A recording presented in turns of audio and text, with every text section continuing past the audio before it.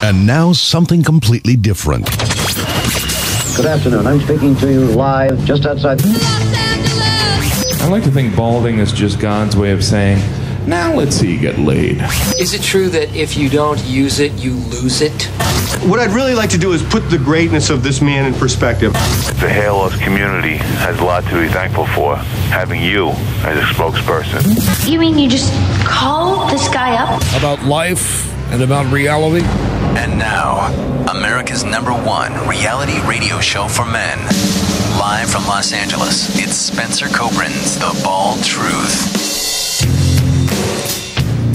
Hey guys, welcome to the show. Phone number is 888-659-3727. So great to be here. We are live here. I think that's, when's the last time I did a live show? Probably about 2 or 3 weeks ago. Great to be back. Again, phone number 888-659-3727.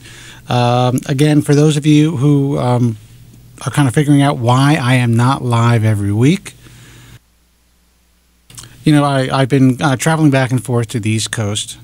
My dad is not doing great, and you know, he's an old guy, and I'm trying to spend as much time with family as possible. So what I have been doing is recording some broadcasts, which will be up and out soon. We're putting out a couple of segments here and there, but I have been spending some time recording some broadcasts. So when I am away, I hope to have some new shows for you guys and some really interesting guests and interviews and stuff like that. But tonight we are live, so feel free to call in. I do think the phone lines are working properly tonight. We tested them before the broadcast. We put a few hours into the system this week, and I think everything, fingers crossed, everything is working pretty well. But you never know. I mean, Time Warner can screw up again, but the system itself should be working just fine. Phone number is 888-659-3727. Now, for those of you who don't know who I am, just stumbled upon this show, who may be watching on Ustream.tv or on Vaughn Live or on Justin TV, or stumbling upon it through GFQ, Live.tv, the GFQ network, or listening on iTunes or wherever. I'm a consumer advocate for men and women dealing with hair loss. I am the author of a very well-known book called The Bald Truth, and another book that was written specifically for women called The Truth About Women's Hair Loss. I'm also the founder of the American Hair Loss Association and a guy who has been dealing with hair loss for many, many years. I'm a hair loss sufferer. I'm a guy who started to lose his hair at the tender age of 21 and have been lucky enough to save a lot of hair with the use of FDA-approved medication and make the right moves along the way, even though I made some wrong moves, but nothing devastating, to kind of, keep a semblance of a full-looking head of hair. Now, at the age of 48, I've done pretty well, but if you're just tuning in and watching me for the first time, this is a partial sham. It's important that you know that.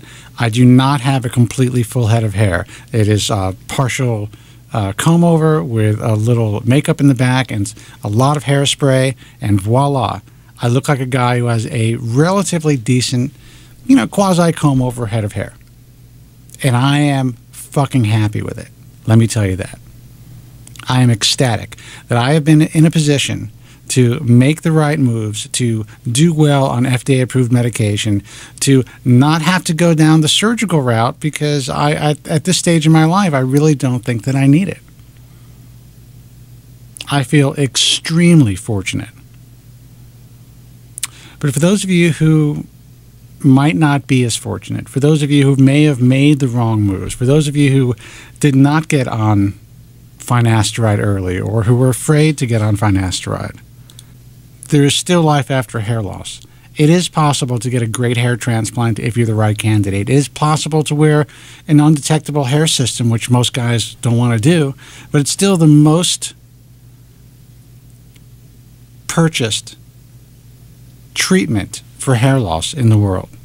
So while everyone says they don't want to wear hair, there are millions of people who do, and they're wearing it undetectably. But that's a real pain in the ass. You got to know how to deal with it. But there is hope. And there's also hope, there's also, the idea of just moving on, saying, fuck it. I don't want to deal with this. I don't want this to be a part of my life. I'm going to take control of it by just shaving my head or cutting my hair short and letting nature take its course. And I have to tell you guys, that is the best way to go. If you are equipped to deal with that, which I was not, that is the best way to go. Because once you come to terms with it, you are then able to live your life. I wasn't. I was not able to do that. That's why I do what I do. I deal with the psychology of those who are like me, who are not equipped, especially at a young age, to deal with male pattern baldness, who don't want to live their lives with, without hair, who don't feel comfortable in their own skin, who don't think they look as attractive or feel that they are getting the same response in life from people, from the opposite sex, from, potential employers, whatever it is. I was you. And in essence, I still am. I mean, I have definitely come a long way. And I know that, if medication fails me eventually, if I, start to progress more rapidly or, everything just starts to go to hell in a handbasket, I know that I'm going to want to be a guy that at least looks like he has hair on his head. I've come to terms with that. And I've come to terms with the idea of doing whatever it takes within reason and safely to make myself appear like a guy who has hair. And whether that eventually is a hair transplant or another medication that comes down the pike or another treatment or surgical hair restoration. All right, guys, well, anyway, give us a call here at The Bald Truth, 888-659-3727. You know the spiel. I'm using a different setting for the microphone, so the sound may be really wacky, but we will give it a shot. Again, it's coming through Skype. There might be a short in one of my wires. I've been having a lot of problems with this, but let's give it a shot. Let's see what happens. Hey, you're on the air. Who's this? Good evening, Spencer. I think you have to fire your engineer. By the way, your sound is coming in perfectly at this point. All right, so you're having no problem on the phone with me? No problem on the phone. I hear you very well on the audio, which right. I obviously have now turned down. Okay, good. Now, may I begin? You can begin, yes. As you know, on the Guy from Queens show on Friday, starring Andrew Zeri and yourself and Cocoa Butter, I made a very startling prediction. Do you recall what that was? Yeah, I don't think it was that startling, but it was a very accurate prediction. Well, a lot of people, surprised with that. I predicted that George Zimmerman will be found guilty of all charges. There will be mass demonstrations in the streets. And now the government will probably be prosecuting him under civil rights violations. I'm going to play your opening. These are all accurate. I'm going to play your opening. I'm sorry? I'm going to play your opening, then we're going to talk about that. Okay. My name is Joe from Staten Island. My name is excuse me. My name is Would you like to may I reiterate it? My name is Have you heard it? Excuse me. My name is Joe from Staten Island. Yeah, hey, Joe. Well, let me finish my opening. Your engineer cut me off before I got to the point of my opening. Screw you. Go ahead. Well, as you know, I made that accurate prediction. But I've also predicted that the effective treatment for hair loss will be out by 2015. I really hope to God that I am right with that prediction because the suffering must end. We're in a constant merry-go-round, and I just want to get off the what do you call that thing with the horses, the carousel ride, because I just can't take much more of it. That's what it is, Joe. Before I get to the news, I just want to make that brief comment. Well, let's talk about the news, and I have some interesting news for you as well. Oh, I want to get to my news? Or want to get to your news first? Your news first. Oh, well, nothing really breaking, but let me get to these three things. First of all, there's been an investigation conducted Adirond is definitely not going out of business. This is all a lie. They've been selling some old lab equipment, probably to buy new stuff for their phase 3 trial. I don't have any specifics on it, but I know for a fact. Where did you get this information from? Where did I get this information? I got this information off the various forums. I went on Adirond's website. They're still on target for a release of their product, J-Gami, in the first half of 2014. Well, I have some interesting news for you, Joe, and is it good or bad? Prepare me. I don't need any more bad news. For all of our listeners. Well, let's put it this way. Here's the good news. The good news is that Adirond has definitely been able to grow hair in more of its study participants than not, which I think is absolutely amazing. What is the percentages, please? I had they're significant. That's all I can tell you. I had a very long conversation with Dr. Ken Washenik last week. And Ken wanted to let everybody know and to let me know. At some point, we hope to have him on the program. He doesn't want to come on right now. But there is some truth to the rumors that are out there. At this stage, Adirond has decided to no longer fund the ARI project. Now, before you guys jump off a cliff, I want you to understand that... I'm getting ready, Spencer. No, the company is still holding itself together, and they are planning, and they are currently actively working on other sources of funding. At some point, I'll be able to talk to you guys in more detail about it, and perhaps you guys can all be involved. But Ken Washenik assures me that everyone, the principals of the company, everyone who's involved with the company, still believes in what they're doing and knows that they can make this happen. And all they need is relatively little funding. But, you have to understand that, this is a public company. There was a new board of directors that just basically, came on board, and they made a decision based on a specific business model. And their business model has been, at least in the broad sense, the Adirond's business model. Basically, what they do is they sell wigs in Asia and in Europe. They have salons, kind of like the Hair Club. And they also do surgical hair restoration, obviously the parent company of Bosley, and now the Hair Club here in the U.S. The fact that they were able to spend $162 million, and I hope that you guys still have my sound, $162 million on Hair Club means that obviously Adirond is in good shape. However, after 10 years and after two turnovers in their board of directors, the board, who is not a board of scientists, they're a board of businessmen, decided that at this stage they are dropping funding for the project. But if Adirond is growing ahead, they're giving away the medical find of the century, worth billions, hundreds of billions of dollars. This doesn't make any sense to me, Spencer. Well, it doesn't make. Maybe you could elaborate on this. I could elaborate. This is what makes sense to me. They're not seeing any return on their investment at this point. They have decided to basically take a different, strategy for the next however many years they decide to work on their business strategy, and they are unable to work into this model, providing any more funding for this particular project. Again, but with that said, the principals of the company, guys like Ken Washenik and the scientists involved, are actively working on some stuff.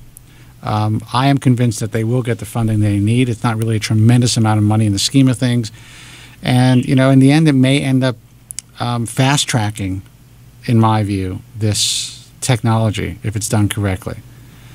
Well, how can a lack of less funding fast-track technology, if I may ask you? Well, please elaborate on that for the audience. I can do my best, but I mean, if they actually would be able to get more funding, if they go outside of the Adirond's umbrella and be able to make certain moves that they wouldn't be able to make while working with this public company, it's a possibility that could faster. It can move a little faster. Now, again, maybe that's hopeful, wishful thinking, but Ken could have just said to me, "Hey, Spence, it's over. Goodbye. Tell everybody that we did our best and we are moving on. There's no more money."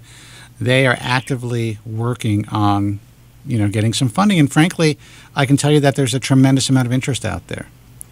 So, well, obviously, there's hundreds of billions of dollars at stake. Right. Now, I think you pose a good question. Why would Adirond's want to let something like this go? Maybe the board just doesn't understand it, or maybe they just think that, okay, what the results that they have so far, they don't see how it's going to be they obviously see how it's going to be marketable, but they don't necessarily see it coming to fruition in the next few years, and they don't want to make that investment. They want to invest in other projects. And you know what? Again, this is a new board. They're not really dialed in to what ARI has been doing all these years. They came in to kind of revamp the company, from what I gather. And part of revamping the company and moving in a different direction is they want to see profits right away. And they want to be able to show their shareholders profits right away. So there was a strategic decision that they made.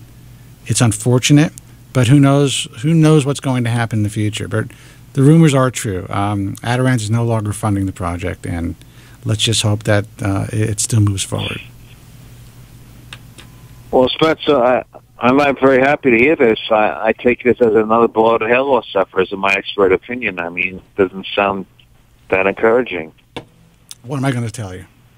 I think I'll have to increase my medication on a daily basis. I am just the messenger, my man. I know, for Spencer. I know that this is devastating news. I just don't know what to say.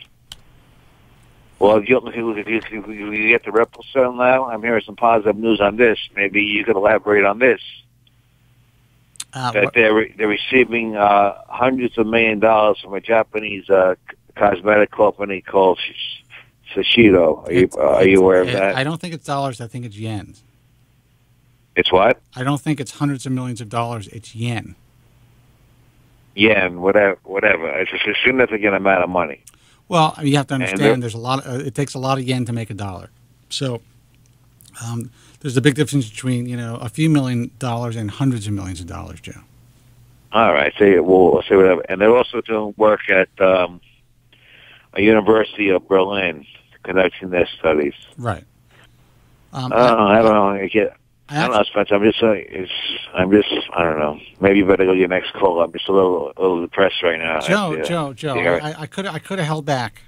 I asked Ken. I said, how do you want to present this to the public? He came to me because he knows that everyone wants to hear this information from me. And I said, listen, Ken, come on the program. Let's talk about it. And for very obvious reasons, it's not the right time.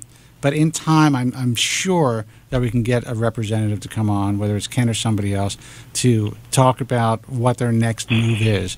But he did tell me to let my listeners and my readers know that they do plan on continuing this research and moving forward. And they are actively looking for private funding. And I think it's going to happen. It really just depends on, getting the right pieces of the puzzle to make this deal. That's all it takes. So just, listen, they've come this far. We know that they're onto something.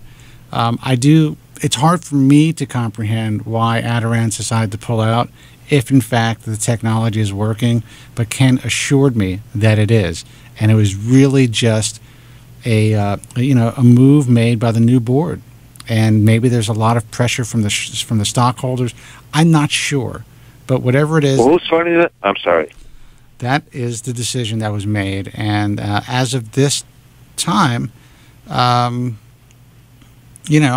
basically it's an incredible technology that's kind of set aside in a box until more funding can come to fruition. I think it's going to happen. Well, you said they're working on it now. Who's giving the money now? I mean, do they have a reserve of money? I mean, do you know anything about that? Well, I'll tell you what. I will, I'll ask Ken some more questions and see what he can provide me with. But at this point, Joe, I'm just telling you what he told me. Don't shoot the messenger, dude.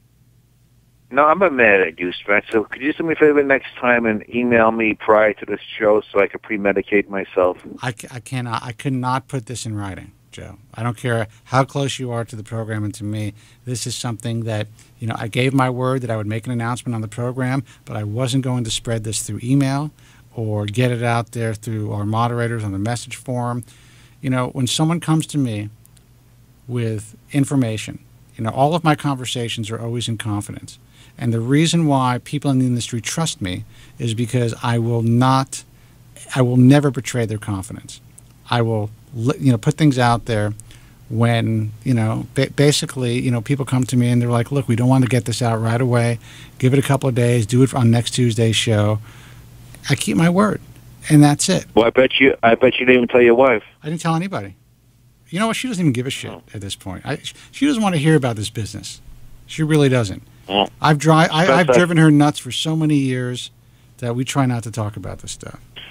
I don't know. I just feel like it's another nail in the coffin. I mean, I guess I have to make this prediction now. The hair loss sufferers will have another very unmerry Christmas. I think we all agree on that one. I disagree. Joe, you have been calling this program for 14 years. We have 15th anniversary actually coming up in September. Right. Jesus, I can't believe I'm still doing this shit. I might as well just hang myself. I love to take you a chance to celebrate that, but go ahead with what you're saying. All right. Well, thank you. I have seen so many people get over the last 15 years get past their hair loss, figure out a way to live with their hair loss, get great hair transplants, do well on finasteride, get to the point. I remember young guys who have written me who were like at the time when I started, who were 20 years old, who are now married with children, who write me to thank me for the advice that they've gotten from the show, and you're one of the guys that have just have not been able to come to terms with the reality of what we have for hair loss right now. And I get that. But you have been waiting so much. You have been waiting for 15 since I've known you. You've been waiting. It started with Dr. Go back in 1998 when we were talking about him and all this other stuff that's come down the pike, and every year I tell you, dude, don't wait for this shit. It may never happen. Or it may take another. It may take another 10 years. Figure out a way to live your fucking life. Figure it out. Since I premiered on the show in 1998, nothing has really come about new on the market. That's the sad part. Well, that's not true. That's the sad reality. That's not the reality. That's your reality. The reality is, in December of 97, finasteride was approved. In 2000, dutasteride, or 2000, 2001, dutasteride was approved for benign prostate hyperplasia. We do know that whatever you guys think about platelet-rich plasma therapy, when it's done correctly, there are thousands of people that have contacted me, well, hundreds for sure that have said that it's worked, and thousands that have contacted me who believe that they're getting some benefit from it, especially women. They're working on things, but nothing's perfect. Listen, believe me, I don't want to paint my head.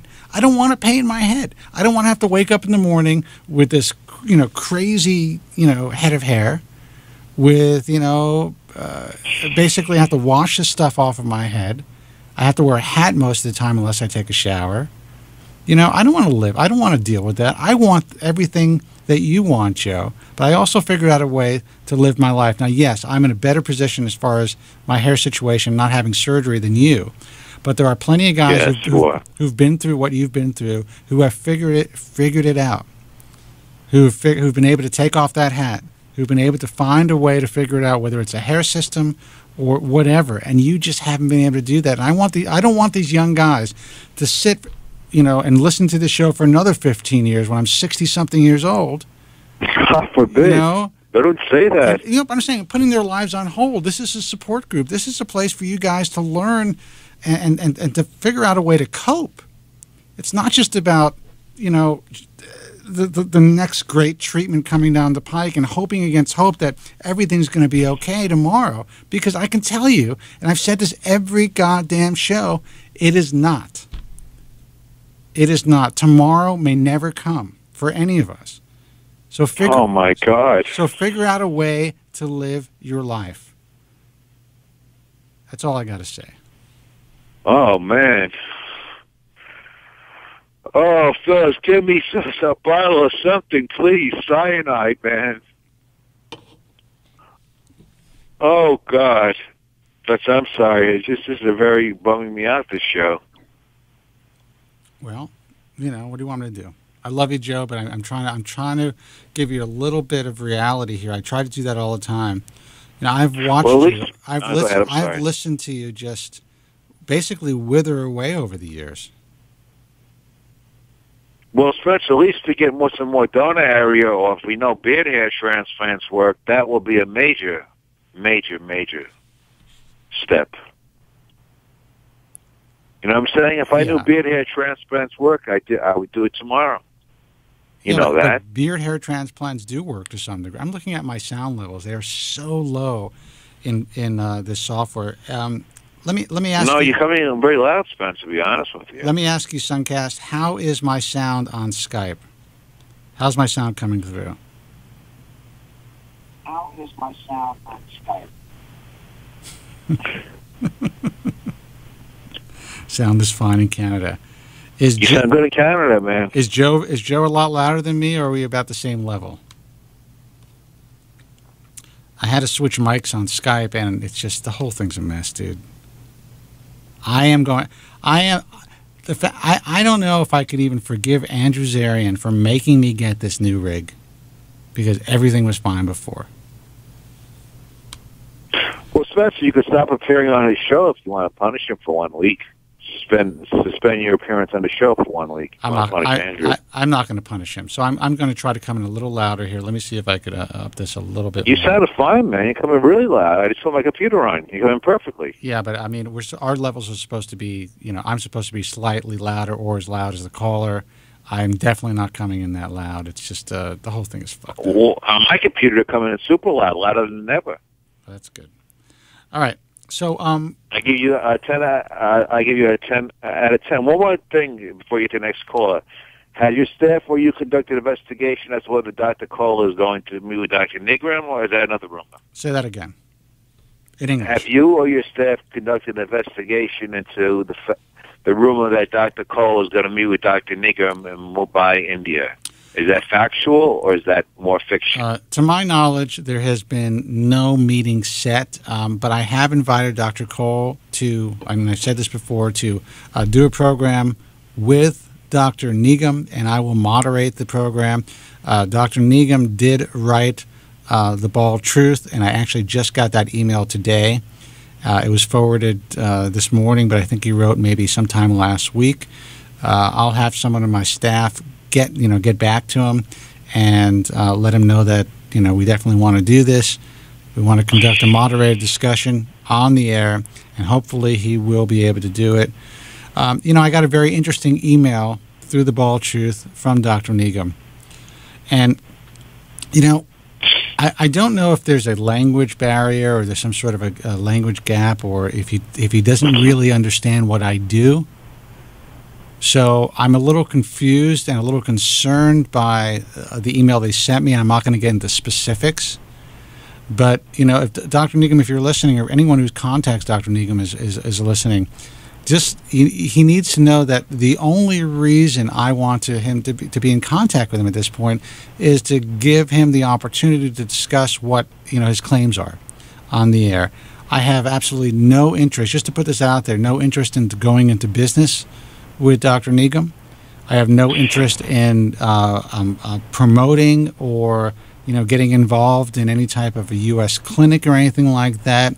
I need to put that out there. That it's not the reason why there would be any contact. So I'm just wondering. I don't know if it's Dr. Nigam's people or if it was Dr. Nigam himself, but there's some. I think there's some sort of a. I think they may be thinking that maybe if they're connected with me, that we want to go that I'd be willing to go into business with them, and that's not something that I'm interested in doing.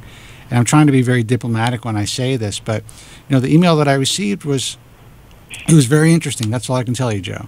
It was very interesting. It wasn't as straightforward as I thought that a physician would send me most physicians who try to make contact with me, who want to be on the show, whatever it is, or they have their people contact me. It's very straightforward. We'd like to be on the program.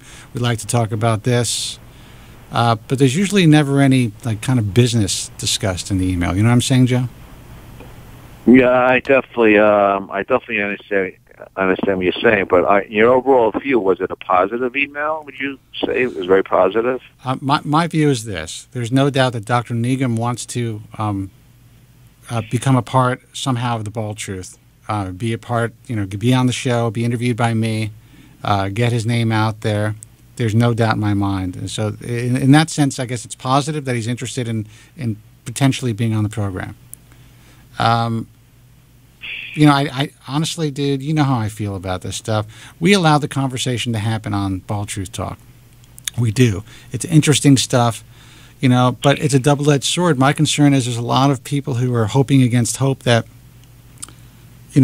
this guy who basically came out of nowhere is all of a sudden doing something that no one else can do. This guy who has not really been in the hair restoration game all that long, surgical or otherwise, is all of a sudden capable of doubling hair and doing other things that he's claiming to do. I hope that that's true. So we're going to allow this conversation to happen. But historically, and you know this, the physicians who have pandered to message forums over the last, decade and a half have usually come up with nothing.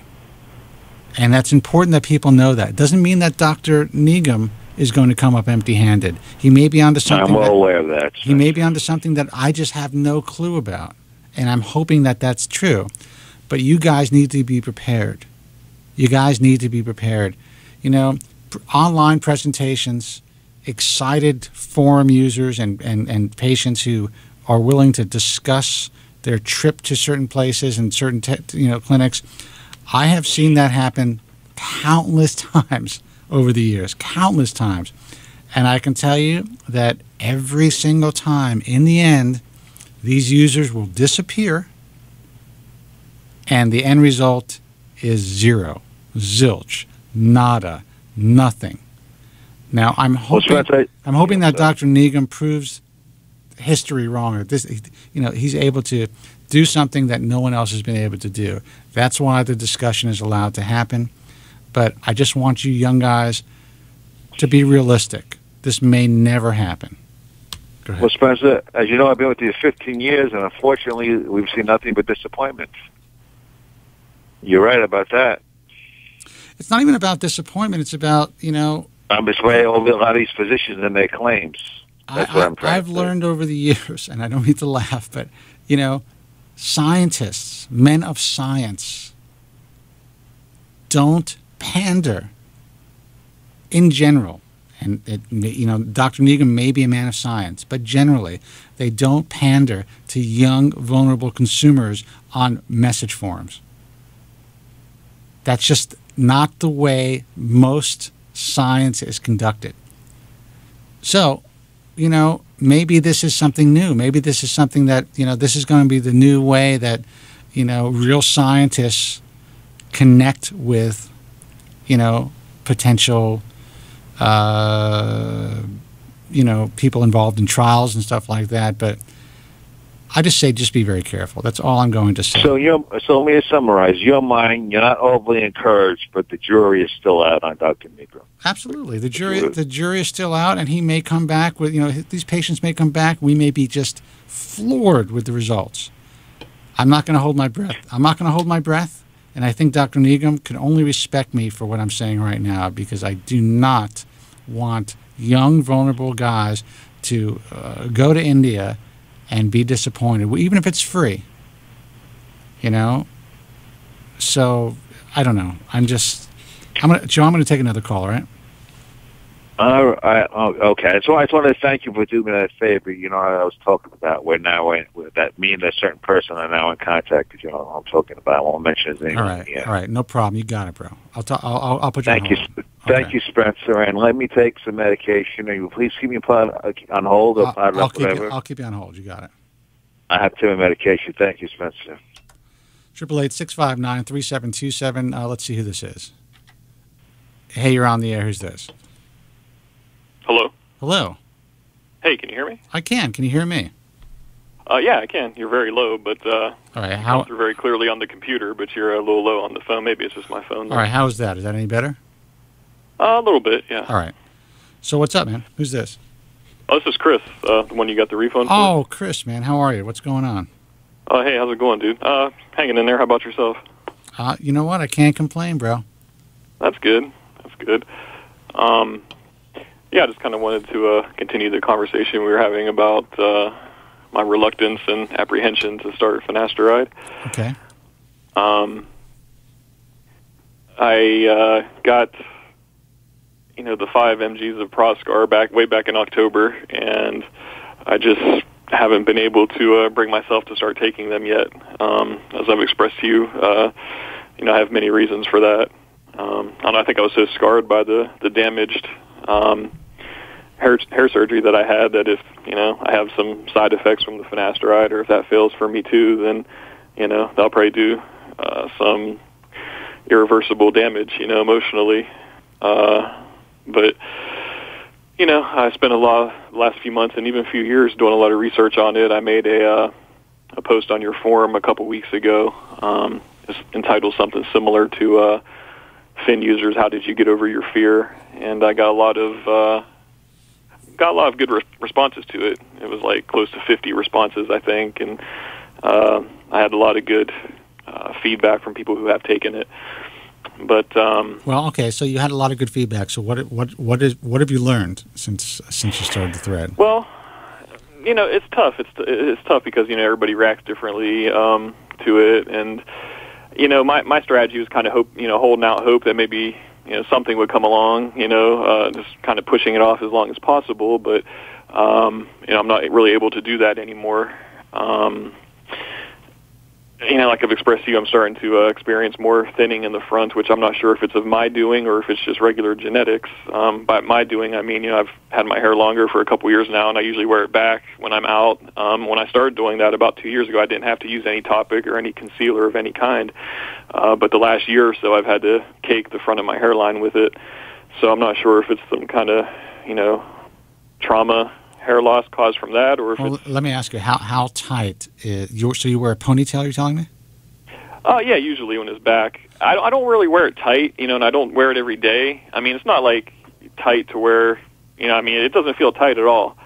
So I'm not sure if it's kind of sped up my, I already have the hair loss in my genetics. My mother's father was completely bald on top, and, I was already experiencing the hair loss when I had the surgery back in 2009, right, which was on my hairline. So I think maybe I just kind of sped it up a little bit. I'm not sure. Even the few hairs that regrew from that seem to be starting to come out now, I've noticed. Well, listen, this is the situation. Right now we know that finasteride is really probably one of the only things that actually can stop the progression of your hair loss or slow it down. Right. You have dutasteride, you have some experimental stuff, you have RU5, 8841, that people are talking about online. People will do whatever they can to avoid using finasteride. I get it. Right. There's a lot of scary stuff out there about it. You have to make that decision for yourself. But I will tell you this: unless you do something, you will go bald. So if you can't deal with that, you have to make that decision. If you can deal with it, then I would say there's no reason to put any type of medication into your body, and it's probably a bad idea because, I've been on this thing for almost 20 years. I don't know what's going to happen to me. I really don't. Right. I don't know if I'm going to get some bizarre form of cancer or if, my insides are rotting away. I don't think they are. I do get checkups, and I seem to be very healthy for a man my age, and knock on wood, and I've been able to save a lot of hair, and I've had no adverse sexual side effects that I'm aware of. If my libido was lowered by this, then I guess I would have had a crazy libido without it. That's all I'm saying, because I've had, a very normal sex life since I've been on this drug. So, I don't know. I don't know. For me, it's been a wonder drug. It changed my life. And then you're going to read about people who believe that their lives have been destroyed by it. So, you have to figure that out. I know that in my particular world, the people that I know personally, and whether it's in the industry or just in my personal life, who have used this drug, they have, all of these people that have contacted me, they have had absolutely no adverse side effects. Not a single person. I'm sorry, I don't mean to cut you off. Yeah, go ahead. That just brought a thought that I actually wanted to bring up to you that reminded me of, I caught your show yesterday, the one that you did a couple weeks ago that was entitled The Future is Still the Future, or something similar to that. Right. Finn was talked about a lot in it, and you said that you, for many years, I think you said, I don't remember how many years you said, close to 15 years maybe, or over a decade at least, that you never heard anything of side effects at all. Then all of a sudden they just kind of appeared overnight, and well, we heard about side effects, but we never heard about these long-term or permanent adverse sexual side effects that are being talked about. And that really didn't start until about 2005. All these RX checkers and all these sites where you see adverse side effects written about, if you go back in time and you look at the timeline, they didn't exist. And all of a sudden, when websites like Propecia Help, were put up, it's possible that, the guys at Propecia Help, all the guys who really are, believe they're suffering or who are actually suffering, maybe they went on to these sites and started to write about their experiences, and it just became a situation where it just snowballed. But until then, you didn't read about it. Whether it was alt.baldspot or the old school forums like Hair Loss Help that have been around forever and Hair Site, which have been around since 1997, it did not exist, to my knowledge. And then all of a sudden, bam. So how is that, how does that happen? There were millions of guys taking Propecia, especially when it was approved in 97, 98. Everyone got on it. Where was all this stuff? And I was involved in the online world. Where, when was this happening? Who was it happening to? And why weren't they writing about it? Would you say right now that there's probably about, like you just said, a couple million guys on Propecia in some way or another? If you just had to kind of rough I would say that there's got to be at least a couple of million people who are on finasteride in some form. Wow. Well, that's encouraging. See, I was actually really close to starting it a couple weeks ago, and I was doing some last-minute research, and I came across this study that was released, I think, in June of this year by a doctor that said something about how finasteride can lower your willingness or wanting to drink or something like that. And then he also was saying that he was giving, like, a trial of, like, guys finasteride who had no sexual side effects for for a certain period of time, a couple months, and then when they all had side effects, and like when they've been off of it for 3 months, they all still have the persistent, lasting side effects. And also, I've been dealing with some depression the last couple months, and well, let me tell you. First of all, let me tell you this: okay. There's no way that finasteride curbed my drinking. So maybe if you are a severe alcoholic. But I definitely still enjoy drinking. I've never. I definitely didn't feel like it. Maybe because I was a little happier with my hair and my life when I was younger. I didn't drink as much after a year of being on finasteride. But I don't know if that's even reasonable to. I mean, you have to understand that. I don't think that people really understand how studies work and how easy it is to get something published. And you look at Irwig's study. Everyone is hanging their hat on Irwig's study. And I was talking to somebody on the phone the other day, a really well-known person in this field, and he's an MD, PhD. And, I hate to say it, but basically what Irwig did was a phone survey of guys who already reported adverse sexual side effects. And according to some information that I was made privy to, and this stuff was taken down, there was a particular website that actually was giving guys instructions on how and what to say in order to get into the study. Things like they've never been treated for psychological disorders. They've never been on antidepressants, things like that. That has since been taken down. So, I mean, how skewed could this quote-unquote study have been? You know, I mean... Yeah, that's quite suspicious. It's, whatever it is, you know, to me, it was a phone survey of guys who were suffering with adverse sexual side effects and long-term side effects and depression from, they believe, using this drug. Now, do I believe that they are suffering? Absolutely. Do I believe there's a percentage of guys that are really physically dealing with this shit? 100%. I really do believe that. It has to be true. There's no way that every single adverse side effect could be psychological. But I also believe that it's a very, very small percentage. But that's just my belief. I'm not a doctor. I'm not a scientist.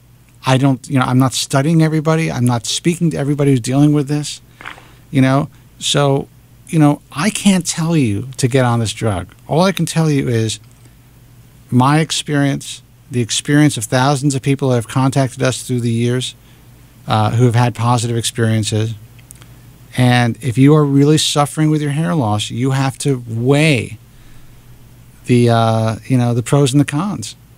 And what happens if you do have the adverse side effects? Will you be in worse shape than you are right now in your mind? And if you answer yes to that, then maybe you shouldn't take finasteride. Yeah, no, I don't think I would fall into that. Even when I had the surgery in 2009, I wasn't on finasteride. I did take it briefly in 2006, the full 1 mg, brand name one, right, for a couple months. I don't remember ever having any problems. From what I recall, I just quit because of the price. What happened to me with the surgery, but right, other than the pains, and the lack of regrowth, I did get lucky. I have a, very small scar. I didn't have any shock loss. I think maybe I've done more damage to myself with the way I've worn my hair the last few years than the actual surgery did in that aspect. You know what? I wouldn't blame yourself because you just don't know. You don't know if that's the case or not. You don't know if it's just genetics and it's just time for that hair to fall out. Well, my plan was after talking to you and Joe Tillman and that post that I made and all the research I've done, my plan was to do, the 0.25 mgs of the Fin, 3 times a week. Do you think that, I know you're not a doctor, but do you think that doing such a low dose, 3 times a week, or slowly building up to that, starting off with one pill once a week and then 2 and then 3 and staying on 3, do you think that's, because I still have a good bit of hair. Like if I wear my hair down and blow dry it, I'm still in really good shape. That's you're in a great position. I'll tell you this. Yeah, I'm very lucky for that, knock on wood. Guy that made a post on Bald Truth Talk that actually called into the UK show. We'll be putting up that segment in a few days. And he initially said that he thought he had sexual side effects from finasteride. And he stopped using it, but then decided he really wanted to get back on it because he was losing ground. He wanted to get back on it, and he thought that, you know what, let me give it a shot. And he basically did something similar to what you're talking about. I forgot the exact dosage, but he started off very small. I think it was every other day, but don't quote me on that. I'd have to go back and listen. And he called the program and basically just said, listen, you know what? In retrospect, he believes that the side effects were psychosomatic. And, maybe just by weaning himself on it, he just made him feel better psychologically. And he has no side effects now. And he's up to, I think, a full milligram a day. And he's doing well. He's glad that he got back on it. So to answer your question, that may help you in several ways. One is it could help you psychologically, knowing that you're weaning yourself on it, you're taking a smaller dose. But I also believe that, there is some information out there that there's a school of thought that even a 0.5 milligram can help with hair loss, 0.5 milligram a day. So I think by weaning yourself on it, I think that's a good way to do it. And eventually you can get up to 1 milligram a day, and there's a good chance that you're not going to have any adverse side effects. And I think if you're the type of if you're made up to benefit from the drug, if you are a guy that's a good responder, I believe you're going to respond to even a lower dosage. But if you're not a good responder, you're not going to respond to anything. Well, here's kind of a weird question. Okay, like I don't. It's weird because like I don't lose a lot of hair in the shower really, or I don't, like when I'm sleeping, like normal happens with that I've read over the years. But like I said, I'm still losing. I have a thinning in the crown on the left side, not on the right side. It's kind of weird. A little bit on the left side, which I've had since like '07, has kind of just stayed in that one particular small circle. Knock on wood, fortunately, which I'm able to cover up, with my hair. And then the receding hairline, problem that I've had for a few years now. Do you think taking something like that, because I haven't been able to read your book, unfortunately, I just can't find it anywhere. It's out of stock on Amazon, and every time I try to find it to buy it, I can't seem to get my hands on it. The book is the last time it was published was in 2000. So right now the second edition is 13 years old. So they may not be keeping a lot of stock. I mean, I haven't. I wanted to read, because I remember you mentioned on your show about how you were into, you used to, at the time you wrote it, that you were into, the herbal supplements and stuff. Do you think, I don't think that you're as into it from what I can tell from what you said as you were at that time, but do you think like a combination of something like that, just a few different kinds, like biotin, MSN, maybe like green tree extract, that kind of thing, in conjunction with the Fin, do you think maybe, or would that be too dangerous to combine the two?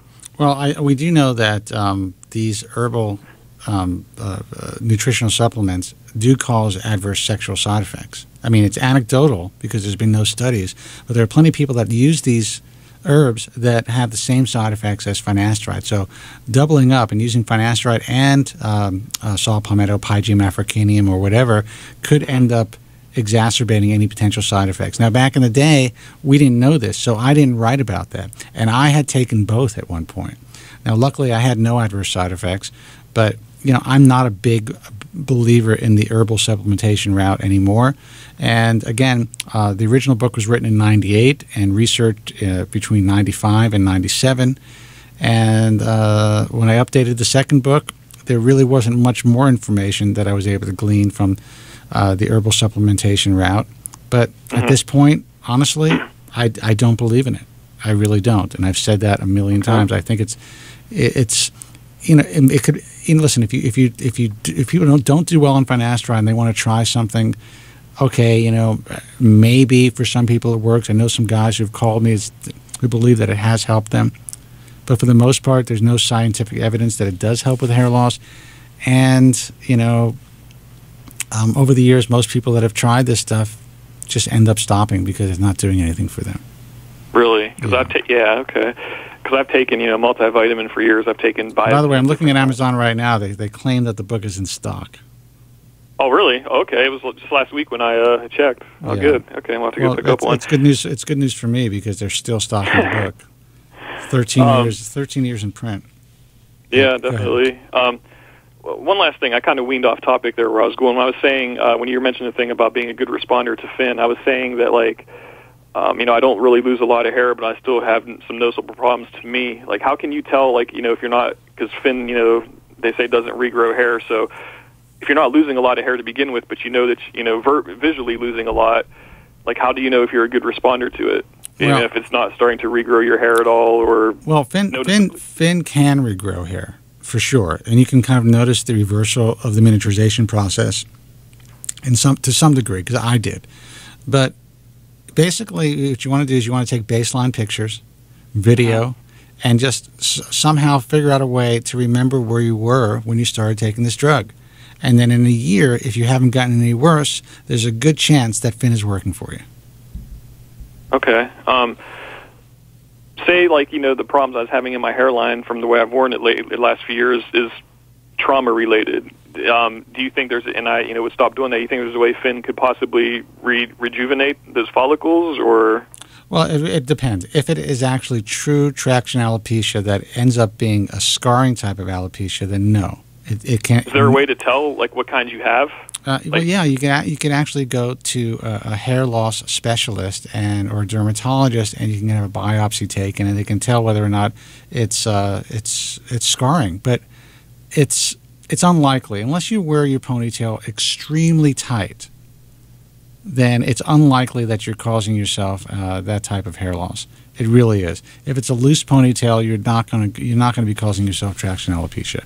It probably is just genetic. Okay. But again, Right. I'm not a doctor, man. Right.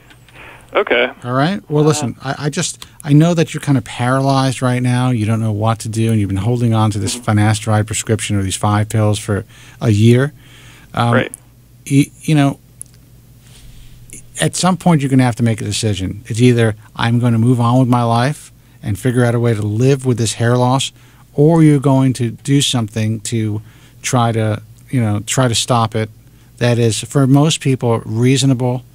But I can't tell you what to do. I would hate to see you come back to this program and say, you know what, Spencer, I tried finasteride and I'm impotent. I never want to get that phone call.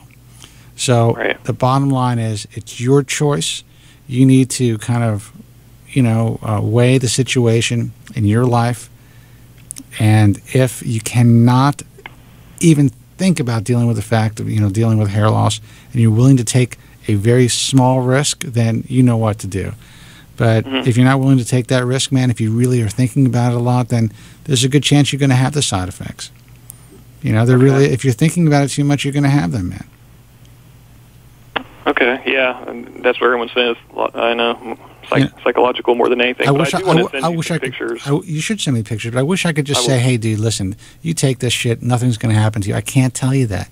I understand. All I can talk about is my experience and the fact that I've had a wonderful experience on the drug, and I know so many people who have.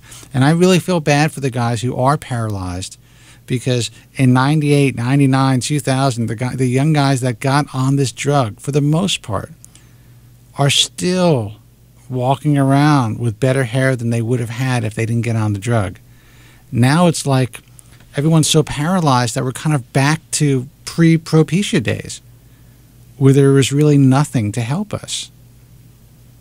And that's, I think that's it's causing a lot of desperation. People are buying a lot of snake oils. There's a lot of talk about different products on Bald Truth Talk that, frankly, I would never try. Yeah. This will sound weird, but the side effects scare me. But I think the thing that scares me the most is the lifelong commitment, unless something does come out, which is looking unlikely. But I think the commitment of taking it, and because I've read things of people online saying that they've taken it and then their hair loss has gotten worse, like it's accelerated their hair loss somehow. I don't see how that's possible, but I've read that a lot. Well, I've read that too, and I do believe that in some cases it's possible. Now, Merck will say that that's not, and most doctors will say that's not the case, but at least anecdotally, from the years that I've been involved, and I'm not talking about any fear-mongering, I have heard cases of guys who've taken the drug, and whether they kind of it pushed the hair into an anagen phase, into a telogen phase, and it became kind of like the synchronized shedding situation, or whatever. There are guys out there who have taken the drug and things have gotten worse. It usually will reverse itself, but you have to stay on it long enough to see that reversal, and most guys will quit out of sheer panic, and I get that.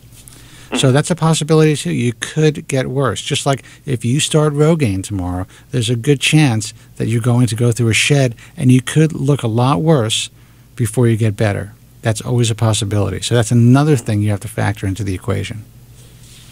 Okay. Well, got some decisions to make. I'll get those pictures out to you in a couple of days, but thanks for taking my call. It was great talking to you again. All right, dude. Listen, I wish that I could help you more. I know it's a tough decision, but man. Well, you've been a ton of help to me over the last couple of years, Spencer. You know that. Well, I greatly appreciate your advice.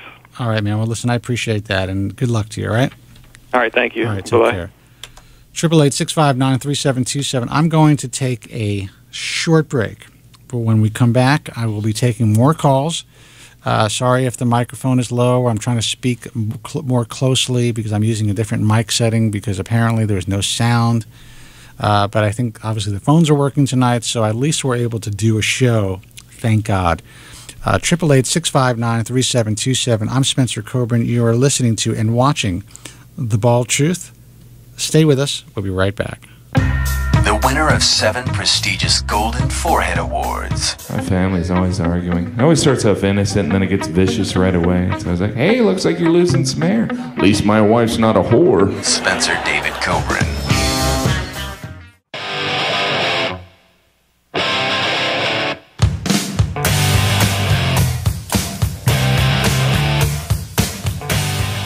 Hey guys, welcome back. 888-659-3727. It is great to be back here live doing the Bald Truth. We have some technical problems, but not as many as we had just the last time.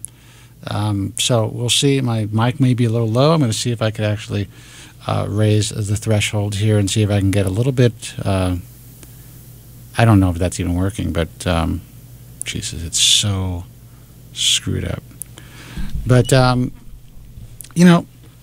we're doing our best here at the Bald Truth, and it's great to be here.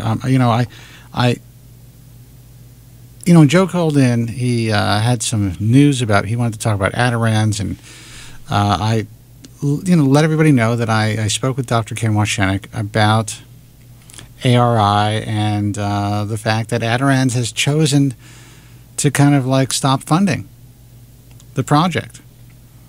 And as devastating as that seems, I still believe that they may come up with an alternative way to fund this project.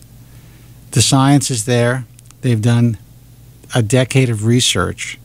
So believe me, there are companies and there are private investors that want to get their hands on this stuff. So, logically speaking, I definitely see it moving forward. So I don't want people to think that this is it. It's all over. Adirond's made a decision. It was made by a board of directors who might not be quite as scientifically savvy as perhaps the last board. And their interest is in doing what they do best. And what they do best, and what they've been proven to do well over the years, is do hair club type of retail businesses across Asia, from what I understand, and in Europe.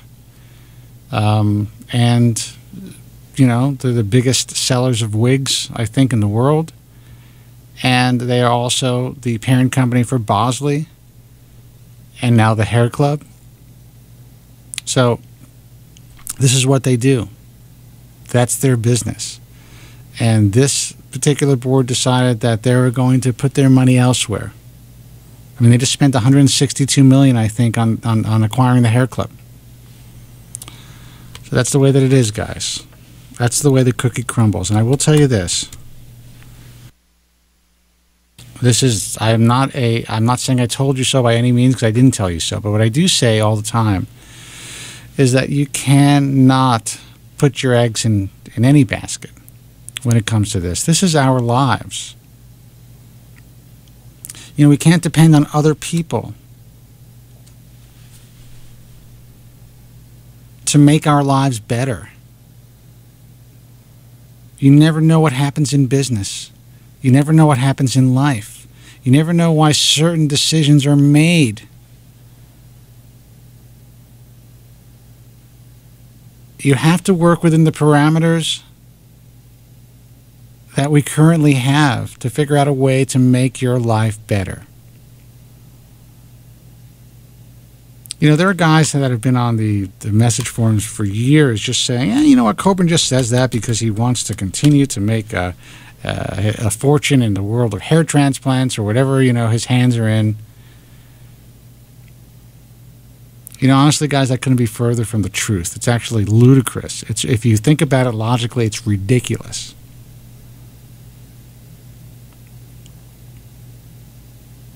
The truth is the truth. Joe has said it for many years. We've been doing this for a long time, and while I think we've made progress over the years, for sure, surgical hair restoration is at a point now that, I thought it was at a logical endpoint back in 1998, 99 when I started doing this. It has evolved tremendously, no matter what some people online might say who are not even in the field.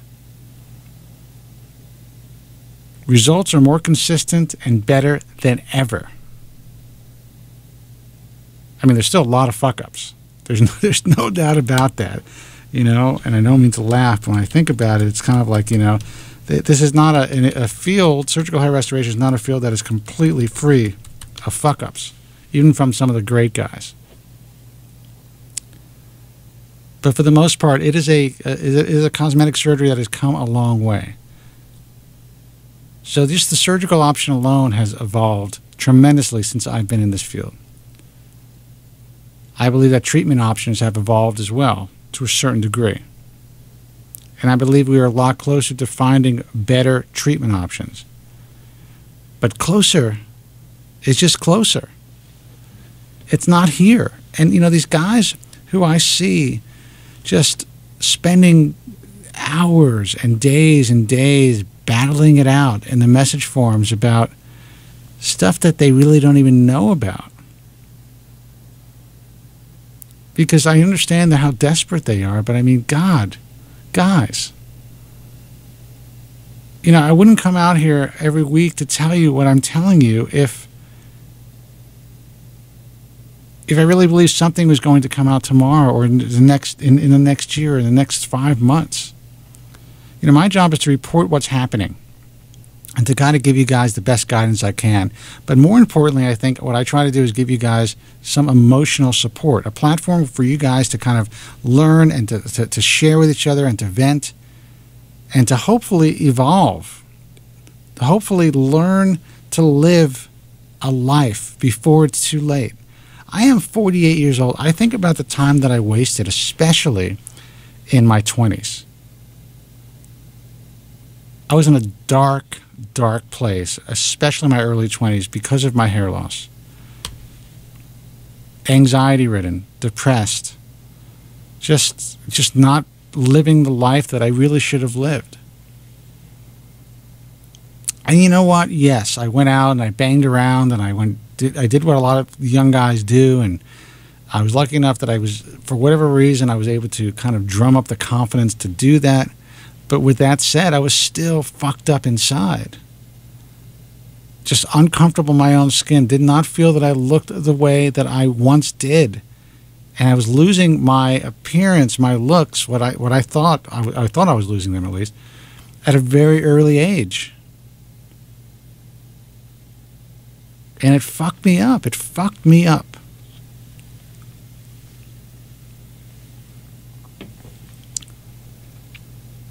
You know, it made me feel less than.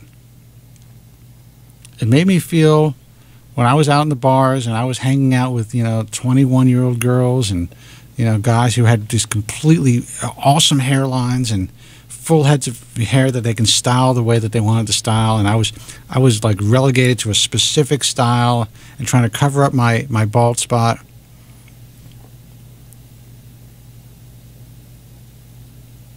I felt like, you know what?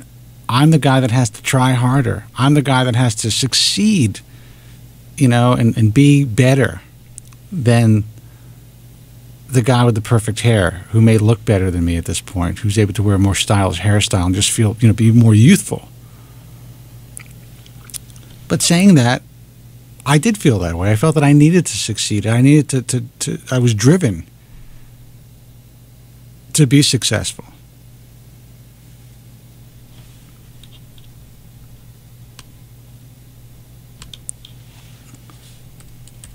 I was driven to do something with my life that I felt that, other people just, might not be able to do. So for me, the pain, while the pain was great, it also it's what drove me to be the person that I am today. Which is not such a bad thing. So when I hear, that's my computer that's so loud. So when I hear Joe and I hear the pain that he's still going through and the fact that he needs to be medicated because of the news that I just gave him and the fact that he's 50-something years old and he's in his room and not enjoying his children, not enjoying the life that he has. It's fucked up, man. I don't want to see anybody like that. Anybody. You know, there's a guy, and I think I may have mentioned it on the air at one point, but a really great person, a great hair transplant surgeon, and a guy that, you know, one of the few doctors, actually the only guy who was in the IHS that really took the time when my brother was killed, that really took the time to see how I was. Not just, you know, send his condolences, but to call me month after month to see how my life was, to see how I was dealing with the loss of my brother. He was a guy who was very apolitical, a guy that never really went out there and battled it out with people, you know, in the industry. Basically, this is a guy that came from hair transplant royalty, so to speak. His dad is Bobby Limmer, who is the grandfather of follicular unit transplantation, the guy that changed it all, that made hair transplantation natural looking. And Brad Limmer, you know, decided to follow in his dad's footsteps and do what he did to help hair loss sufferers in his state of Texas. And he was a great doctor.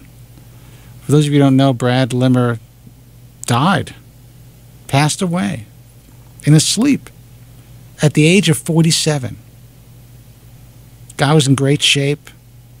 He was an athlete, took terrific care of himself, and he went to sleep one day. He could, who knows, that the night he went to sleep, he may have all kinds of worries about bills or life or whatever, like everyone else has. And he didn't wake up. And that could happen to any one of us, guys. Any one of us, at any age. He was my age. Dead. That's it. You know, they have the funeral, the obituary, everyone's sad, and then life goes on. And all the suffering that we deal with doesn't mean shit to anybody else. It only fucks us up. So, guys, all of us need to come to terms with what we're dealing with. 888-659-3727. Let's go to the phones. Hey, you're on the air. Who's this? Hey, it's Andrew. Andrew, what's happening, man? How are you? What's going on, man? Nothing. Apparently, you know, my sound went off a couple of times. I switched mics on Skype, and now it's working. I don't know if this mic sounds good. It's the, I forgot what it's called, but it's not the mic that I usually use. You're on the RE20, right? Well, I'm using the RE20, but it's not the mic setting. It's the microphone 3IO2 in Skype. I had to change the setting, and now it works, but it's a weird... That's weird. To me, it sounds tinny. No, you sound fine to me. All right, good. So what's happening, man? How are you? Not much. I just came back from dinner. I heard Joe's upset, and he's giving up, and I'm a little concerned for him. You know, honestly, Joe unfortunately gave up a long time ago. You know, anyone who's hanging their hats on any of these cures, to me, has given up. I've said that since I started doing this.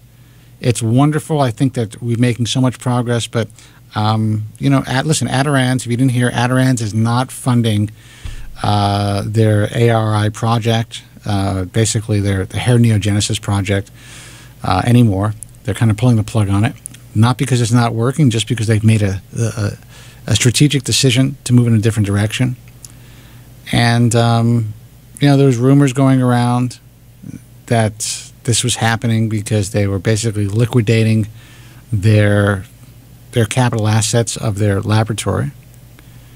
And I spoke to Dr. Ken Washenik last week, and he told me that Adirans pulled the plug. The good news is, though, that they are looking for outside funding. So with Ken's connections and the fact that the science has been proven to work to some degree, I don't see why that's not going to happen. Are you there? Is that why Joe's devastated? Apparently that's why Joe's devastating. But it's devastating. It's not like it was going to happen tomorrow anyway for Joe. I feel bad for him. I was very concerned. I logged into the chat room. I saw him saying it was all over, he's giving up, and very devastating to hear that. Well, I hope that he doesn't give up, and I don't think that he will. I just think he's going to be around for another show and another show and another show. But like I tell all these guys, man, you know, they can't hang their hat on this. And I think Joe wants to talk to you. So let me pot him up. Hey, Joe. Hey, Andrew. Thank you for your condolences, man. I appreciate that. My condolences. I'm sorry you've given up. Well, Spencer, I used to think the Japanese are very smart business people. Obviously, I'm wrong. Look at David Picard of Allergan. He knows what at least a viable treatment is worth. He's pouring billions into Phase 2B of their improved Latisse product. Am I correct? He's on TV bragging of how much money he's going to make off of this. I mean, these people from Adirondack stupid, or is it me? Well, listen, the new board made this decision. I really believe that. I don't think they really, truly. I thought the Japs are smart, really. I really don't think they understand what they may be giving up. Now, who knows if they're even going to give it up? They may just not be funding it for now, and then, if they find that there's outside interest for funding, they may take that outside funding and let somebody else fund the company. I mean, obviously, Kenny and his staff did not make a good presentation to the Adirondack board, in my expert opinion. Well, I will tell you that I think, unfortunately, Ken, while he was consulted, I don't think that he had as much to do with it as most people would think. I honestly think it was out of his hands. I don't think it was. They were really looking at the science of it. They were looking strictly at the current business aspect of the money going out without money coming in. Yes, but Adirondack has in their website they're releasing the product in early 2014. This is the fact they've stated. So I don't understand. Maybe they're going to need to update their website. Maybe they don't want to make certain things public. I don't know. Listen, I asked Ken exactly what I can say, what he felt comfortable with, and he said, "Look, whatever I'm telling you is the truth, and I feel 100% comfortable with you expressing it the way that I expressed it to you." And that's all I can say. He told me no more. I know nothing else than what I'm telling you guys. The only thing I know is that they are no longer funding the project.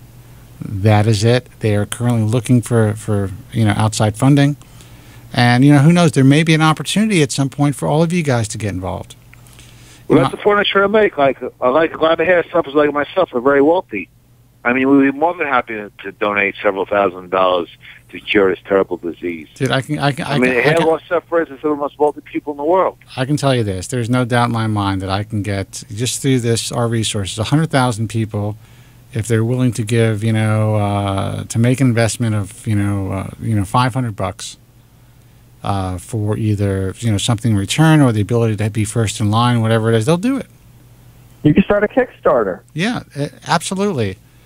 Absolutely. Stretch, you know how wealthy I am. I write a big check. You know that. What the hell's going on with these people? Are they insane or what? I can't answer that. I don't think they're insane. I just think that it's a decision that they made, Joe. What are you going to do? I mean, the plug gets pulled all the time on projects like these. You know what it is? You have a man as intelligent as David Picard knows what a treatment of hair loss is worth. He knows. That's why he's aggressively pursuing this. And yet the Japs are supposed to be so smart, and yet they turn out to be nothing but idiots. And I have to castigate them, really, Spencer. Well, Joe, really. I mean, let's just take one step at a time. So now we know what the news is. This is the reality of the situation. Who knows? Who knows if eventually there's going to be some sort of like Andrew said, maybe there'll be some sort of a crowdfunding effort. That would be incredible, actually. Yeah, but people on the farms have demanded that people fund Histogen, fund Reposol, but nothing ever came of that either. Forget about the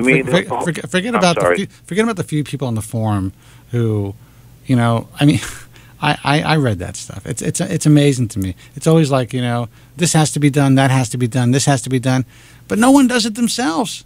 No one starts the project. It's always like, well, you know what, Kobren should do this, or somebody else should do this. But you personally couldn't do it. But the guys sitting behind the keyboards, they don't want to do shit. Why is that? I know exactly what happens, Spencer, if you did it. I know what the allegations would be against you. We know that already, right or wrong? Well, first of all, I couldn't do it. How can I do it? I could I had no problem if the company wanted to start a Kickstarter or something similar, and they wanted to, let the hair loss community know through my resources. That's great, absolutely. But I'm not going to be in charge of this funding. You could be, because the trackers will be attacking you, making all kinds of allegations against you. Right? True or false? Yeah, I'm curious about that, actually, Spencer. If there was some sort of crowdfunding project on like Kickstarter or Indiegogo, I wonder how much money it would be able to raise, considering how many people suffer from hair loss. Well, I can tell you this, that I know that they would definitely be able to raise at least enough money for the next round of trials. So say, let's put a round figure out there of $5 million. It shouldn't cost more than that, or $8 million.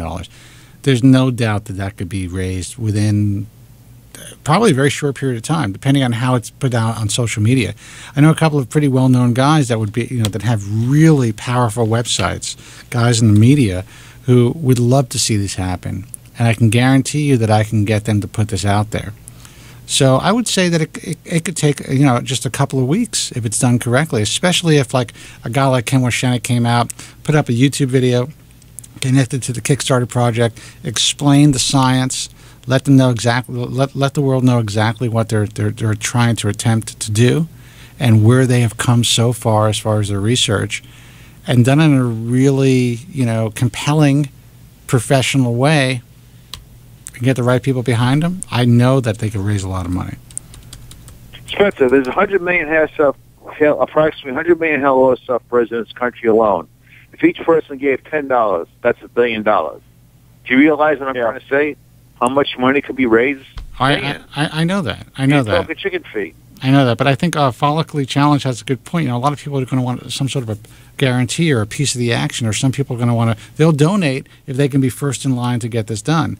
So, what kind of? They would have to do a tremendous amount of volume to get the money that they need. How would they be able to say guarantee that people will be first in line, or would get a percentage of of the company?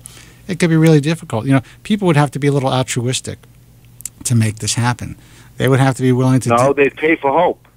I'm sorry. Well, that's what I'm saying. They'd have to basically just say, you know what, I'm going to give up this $100 and trust this company, and not expect anything financially or any type of special, to be a person that may be first in line to get this done. Special treatment. I can't even think tonight. Out of the donation, they would just have to, like you said, donate in hopes that this comes to fruition. A lot of people won't do that, but I think a lot of people will. Well, Spencer, I always do a commercial for them. What did you say? What, Andrew? Would you donate, knowing that there might be a chance? Yes, and I would also promise to do a commercial for them if they make me one of their first patients. But again, you want something. Yeah, but you might need to donate. You might need to donate $10,000 to be the first patient. $10,000 to the Andrew. You don't know how wealthy I am. It's nothing. I think and that's interesting. There could be different tiers. If you're willing to donate $10,000, that's how they do it. Yeah, you will be first in line to get this done. That would be. You donate $100,000, then you're in the first 100. Right. Well, I know certain people. And if you donate $1 million, you get it done in space. Yeah. Well, Spencer, I know certain people I have connections with would make that phone call for me. That wouldn't be a worry for me. Am I correct on that? You talking about me? I can't say it live in the air. I said certain people I'm connected to. Well, I'm sure would make a phone call for me. Of course I do. Well, I'm first in line, Joe. So if there's any kind of, Andrew, I think I need a lot worse than you, a lot more than you do, man. I don't agree with that. I don't agree with that. What exactly do you need to get done, Andrew? I'm curious. I'm curious if the guys in the chat room would. I mean, and you guys should call in to talk about this. There's hope for me. What would you do if they started a Kickstarter project? If there was some sort of a crowdfunding project for this technology? If there was some sort of funding project, Spence, that said, okay, you do this. Let's say it's not an invasive surgery. It's some sort of injection. Cellular injections, Andrew. Yeah, and they said, with this, you're going to keep what you have and grow what you've lost. Or you're able to grow back 30% of what you've lost, but you keep what you have. I would do it. I would give $10,000, $20,000 instantly. Well, I mean, but you would give that much money if you knew that you were like you had a place in line. Yeah, if I knew I had a place in line, yeah. Right. And I think Well, a lot of Andrew, people... you're Spencer's producer. I'm sure you have a place in line. What? You're Spencer's producer. I'm sure you have a place in line. He's more than my producer. Well, I would hope so. Yeah. Well, listen. I who knows? Who knows if at some point Ken or other guys in the company are going to say, you know what, this is a good idea. Let's try to make this happen. And and my advice would be, it's got to be done right. And but this is a legitimate company. This is a company that's been around for a long time. There is a lot of science behind it, and the guys that are involved are legit guys. So, yes, there's a lot of snake oils out there. There's a lot of people who would be maybe look at a project like this with a jaundiced eye initially until they've really done their research and realize, wait a second, this is for real, and we can be a part of this. I absolutely believe that the money would be raised, actually far more than they need to move forward with this. But it really depends. All they need is to get on the stock exchange, make a public offering, and just let hair loss sufferers buy the stock. Well, that's the perfect solution. Yeah, but I also think the bottom line is it's in the end it's probably going to be up to Adirond's, because even if Adirond's decides not to fund it, it doesn't mean that they're necessarily going to allow this to happen. They may just kind of step back and say, okay, well, you know what, we're going to get some, maybe we'll get some funding elsewhere. We'll continue on. We'll own the company and not fund it. But they're still going to have maybe put certain parameters in place or limitations in place. Who knows? I don't know what the fuck's going to happen, dude. I really don't know. I will tell you this, that companies like Histogen and Replacel, they're going to be looked at a little bit more closely now. And I think that hopefully this puts a little fire under their ass. What do you mean by that, Spencer? Well, they're kind of like, okay, well, maybe they're going to think, well, you know what, this competition is knocked out. Now we only have to compete with these other guys. Let's move. Let's get this done. Well, you forgot about Falca, with their announcement that they... I didn't forget. I just forgot to mention them, but yeah. Spence, at times, I love the show, but at times it almost sounds like Armageddon has happened, and every week you're just going on a walkie-talkie and giving an update that there's no update, and nobody's coming to save us. That's exactly how I feel, dude. I've been doing this for almost... It's like day 433. Hopeful that someone will find us. No hope in sight. I'm fucking Will Smith. Running low on rations. But the sad part is the wealthiest man in the world, Carlos Slim, is a NOAA 7, untreatable NOAA 7, and he has hundreds of billions of dollars. I mean, the richest of all those people, the richest people. This is what I can't fathom, Spencer. We can cure this tomorrow. Well, You know what? Let me tell you this. This is what I've noticed about a lot of people that suffer from hair loss. There are the many that are affected, like you, and even myself to an extent. When I'm losing my hair, I'm freaking out. But there are others that are not even aware that it's a problem. They become a full-blown Norwood 6 or 7, and it just never hit them that they've lost their hair. And when they're made aware of it, that's when everything changes for them. How could you be not aware of the fact that you're NOAA 6 and NOAA 7? Are they blind? They block it out. No, it's multiple things. I mean, to some, it hasn't been. I mean, I'm sure subconsciously they're always affected by it, but for others, it's never been even like a public thing. Like, they didn't know that there was anything they could do. They didn't know that there was any kind of support group out there. They just said, well, I've lost my hair, and this is what it is. This is part of my life. This is my part of my life. I'll give you a perfect example, perfect example about how somebody has lived their life. One of my neighbors, he's a young guy, 24 years old, and as soon as I saw him, I mean, he's like a Norwood 4 now, and he's lost significant hair, but he's a good-looking kid, but a lot of hair loss. So I was talking to his father, and we started talking about, hair loss, and we started talking about, what I do. And he knew Spencer. He knew the show, and he knew the book, because he's a full-blown Norwood also. So we started talking, and his mother started asking me questions about hair loss. And he came over one day, and he started asking, he's like, do you mind if I ask you some questions? He's like, I didn't even know that the show existed. I didn't know there was a book. I didn't know that there are these treatments. What could I do? And now, the poor kid, like the floodgate is open, Pandora's box is open, and he's deeply affected by his hair loss. And prior to this, he never, ever made it public. And I think that's interesting that his dad, who knew about the book and everything, decided not to tell him because he probably figured, you know what, I'm not gonna get him involved in this cult. What am I going to do, this poor kid? Yeah, because it could fuck him up. And I appreciate that. I think that was a smart move for this guy. So, yeah, Joe, I mean, believe me, there are plenty of guys. I was not one of them. That's why I do what I do. But there are guys out there and guys that I see. I mean, guys in my neighborhood, my neighbors, guys that I know, they're like, they know what I do. And they don't like the fact that they've lost their hair. But they've, married hot women. They've become successful in life. And you know what? Yeah, a couple of them aren't that great looking. They probably were much better looking with their hair. But they still figured it out. And I also know guys who wear pieces. I know there's one guy who's one of the most highly functioning guys I've ever met. Total success, multi-millionaire at a young age.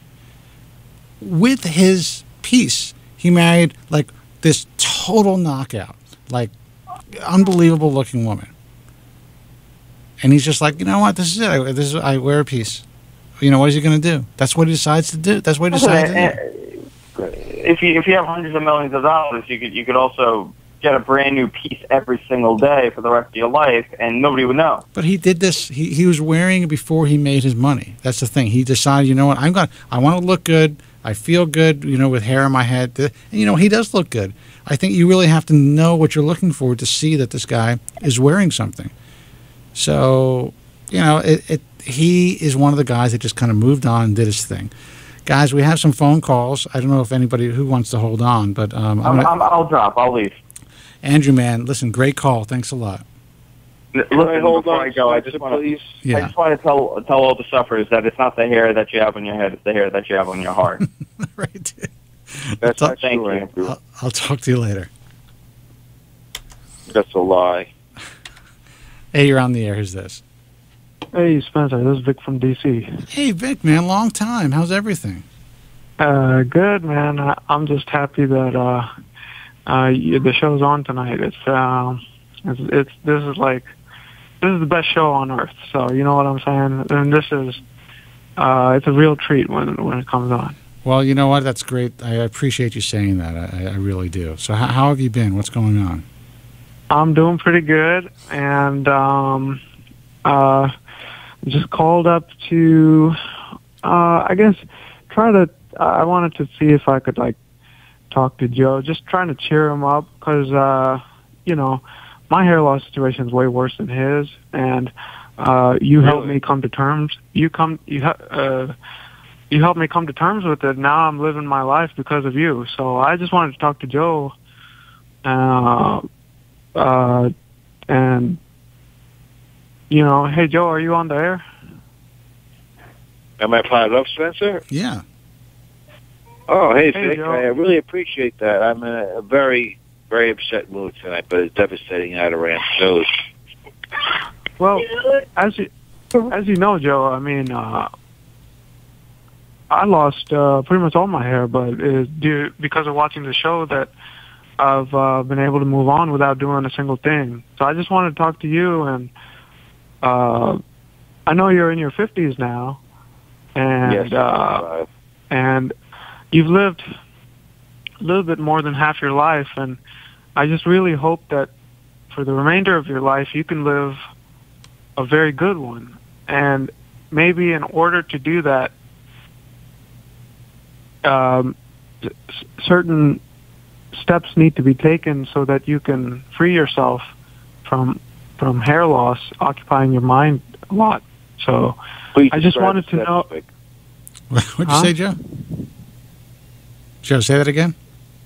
Please describe some of the steps, Vic, if you don't mind. Jesus. Let me, Vic. I'm going to tell you, you're going to try, and I appreciate the fact that you're trying, but you can never get through this guy when it comes to this. You cannot get through the Joe. I have tried for almost 15 years. I really have. And I want you to try to describe some steps to him. Maybe you can get through to him. I don't know. Give it a shot.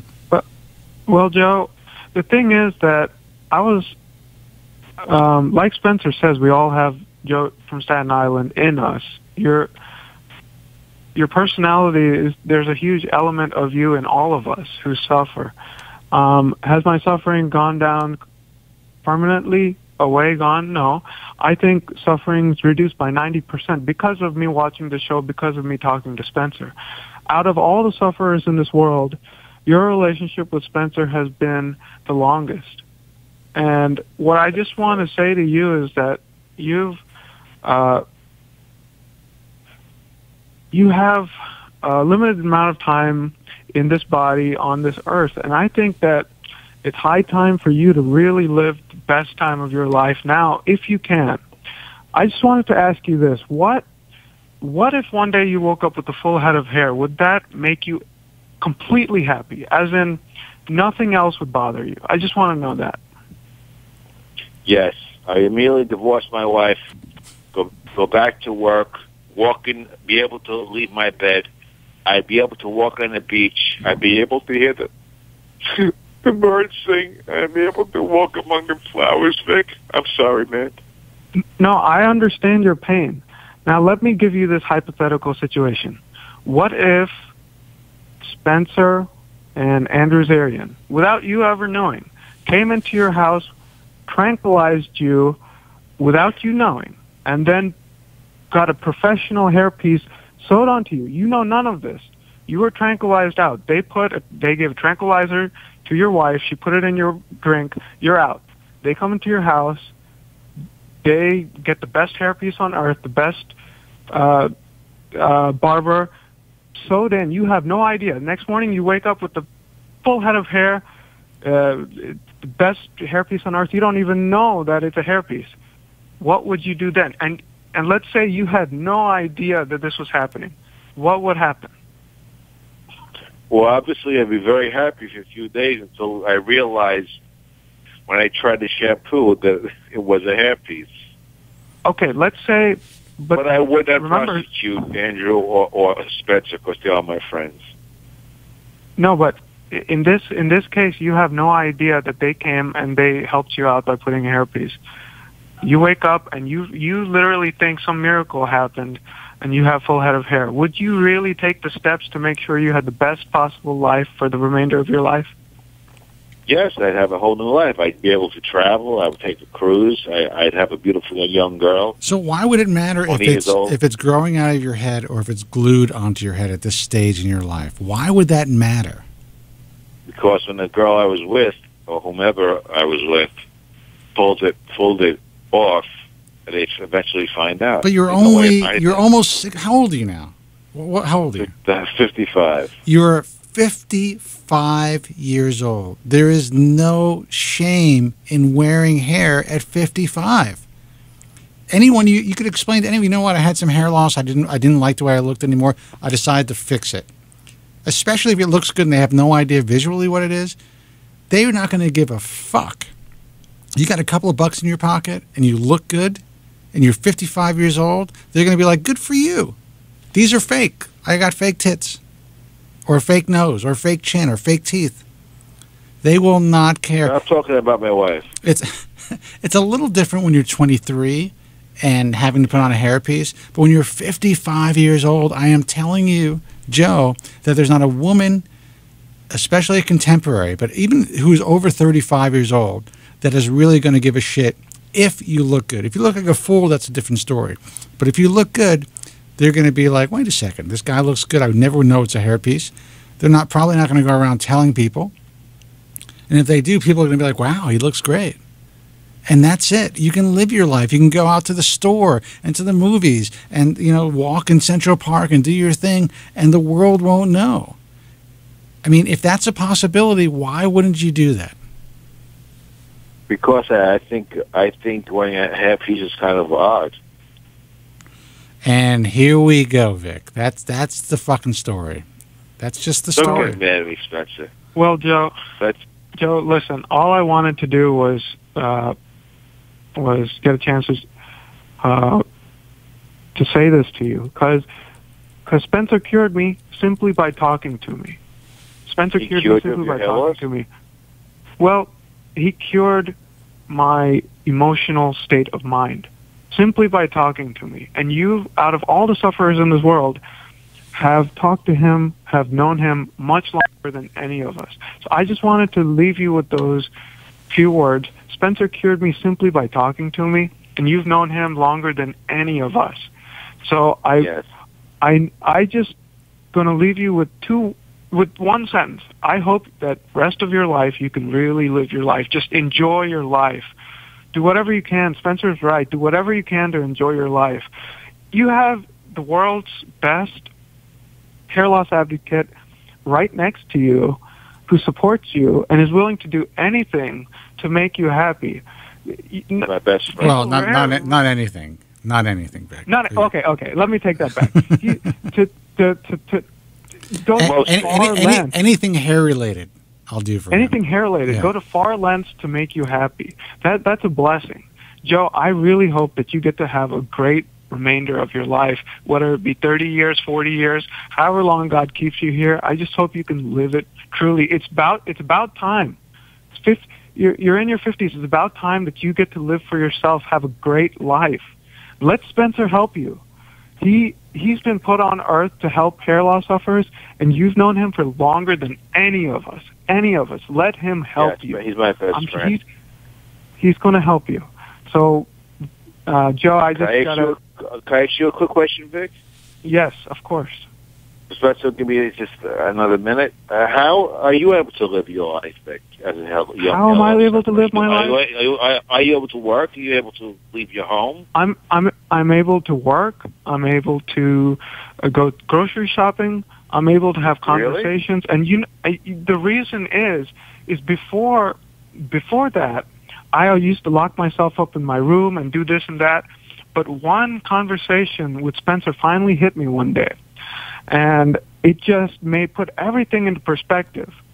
And wow. he said, you don't need medication. He said, you don't need transplants. He said, you don't need any of this. He said, you just have to learn to find a way to self-equip yourself. And I'm telling you, Joe, you have the power inside of you. God doesn't make anyone different.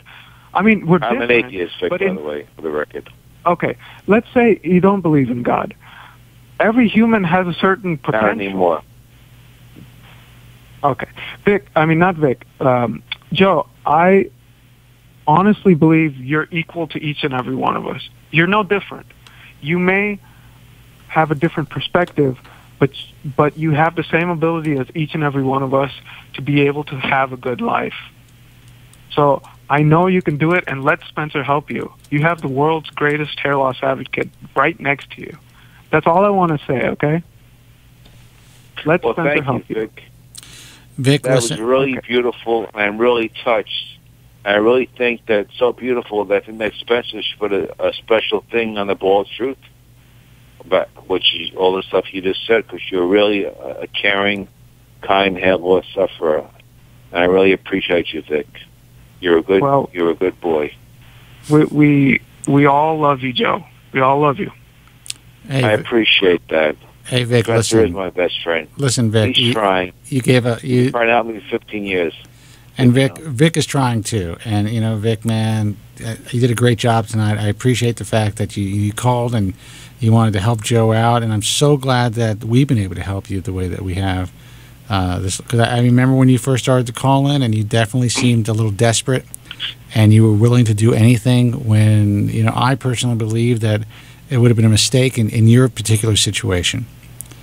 And I'm glad that you've moved on, dude. I'm so happy for you. I really am. Oh, thank you very much, Spencer. All right, Vic, listen, man, thanks for the call. And we will, we're not going to be live next week, but I think I'll be live the week after next. Thank you so much, Spencer. Right, you both have a great night. All right, take care. Thank you so much, Vic. Spencer, one quick thing. Yeah. You should try to have Ratty Skype in. Maybe he could help me out. Ratty can call the local UK line. He's in Europe, right? Yes, he's from Europe. Ratty's a very intelligent hair loss sufferer, and maybe he could help me out, Boston wants to know if this is Oprah. What? Dude, I'm the Oprah of hair loss. Come on. That was beautiful. You should be on TV, Spencer. That Vic is what he said was beautiful, man. I mean, people. It's I'm going through a lot of times. It's Adirond's news. I'm going to have to email a certain someone about this right up and get off the air. You know what I'm talking about, Spencer, right? Yeah. I'm sure he'll be devastated when he gets this news. I'll have to get some well, look, Vic is a smart, mature guy for his age. I think he's like 26 or something, or 27. He's relatively young, and he was a guy that really I didn't believe was a candidate for surgery, and he was trying to figure out a way to have surgery. And what I love about Vic is, and that shows how reasonable and how rational so many people can be when it comes to hair loss. He chose not to do anything. He would have gone to an IHRS surgeon. I could have said, hey, go to this guy or go to that guy. But that's not what this show's about. And I will never, ever sell surgery to anybody. And that is, it's important that people know that I believe that surgery is the last resort. And I was able to convince Vic of that, thank God. And he just said, fuck it. You know what? Kobren's right. I can live my life. And you know what? It's easier said than done. I was not equipped to deal with it. And if I was as bald as Vic was at his age, I would have figured something out. I probably would have glued on a piece, right away. I would have done something. But I do believe I would have figured something out. I do not believe that I would have just allowed my life to be destroyed by this. I don't believe that, Joe. And, I have no problem admitting that I paint my head. I have no problem admitting that there have been times when I've ordered partial hair systems and I've glued that shit on and I've walked around with it. And honestly, I got to tell you, it's great. It really is. It actually is kind of liberating. But, for me, painting is a little bit, easier than having to maintain that shit. So I decided to paint my bald spot instead. But that could be temporary. I could say I can come on the air in a couple of weeks and say, hey, check this out. Just pull that shit off. Who knows? I don't care about that.